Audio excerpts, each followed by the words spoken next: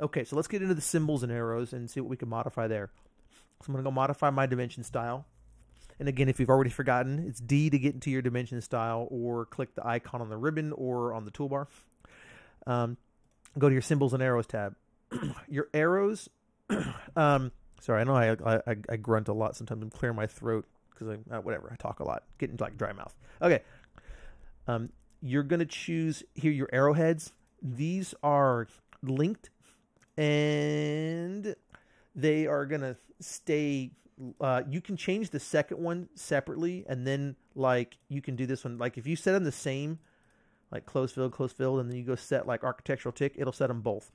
But if you set your second one to be different, then you can independently change them as needed. But if you put them back to be the same type, they'll link together. So if I go from close fill to architectural tick, it'll change both of them. So just that's how you get back and forth.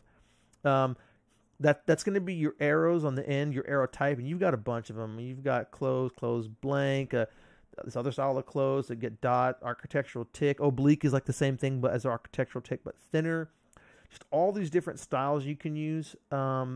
Integrals, another one I use sometimes, or even a user arrow if you have like your own block you want to use.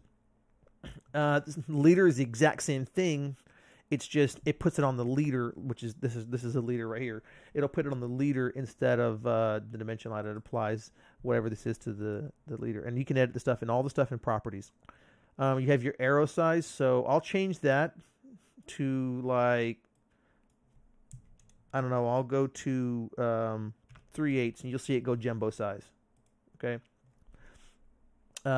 Center marks, I don't use center marks, but when you do apply a center mark, you can choose to have like none, a mark, or like lines like this. Again, more for assemblies, and choose the size of it.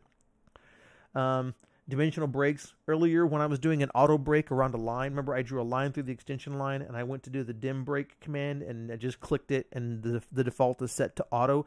And I said I think the break size is set to 1/8. That's if I did video editing.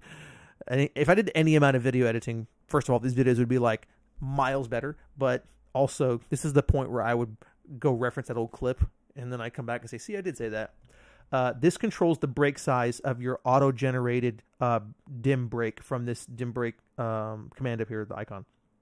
So changing that size will increase or decrease that gap that gets created. Over here is your arc length.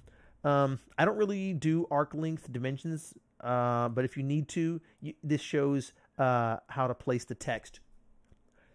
Jog angle, this is for if you're doing that radius jog we did specifically for this one here. And then you have your jog height factor. So this is kind of a silly one. I'm going to try to explain this the best that I can, but simply, this is a scale factor.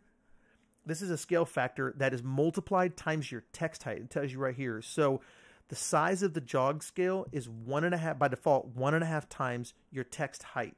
So if your text height is 1 inch, then your jog height will be 1.5 inch. I typically like to set mine to 1 because I like it to be the same size as the text height. It tends to fit better under the text whenever I get into the text tab and start modifying it.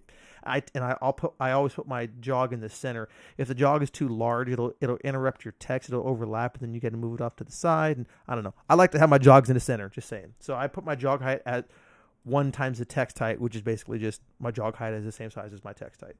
So, and that's everything here in the symbols and arrows tab.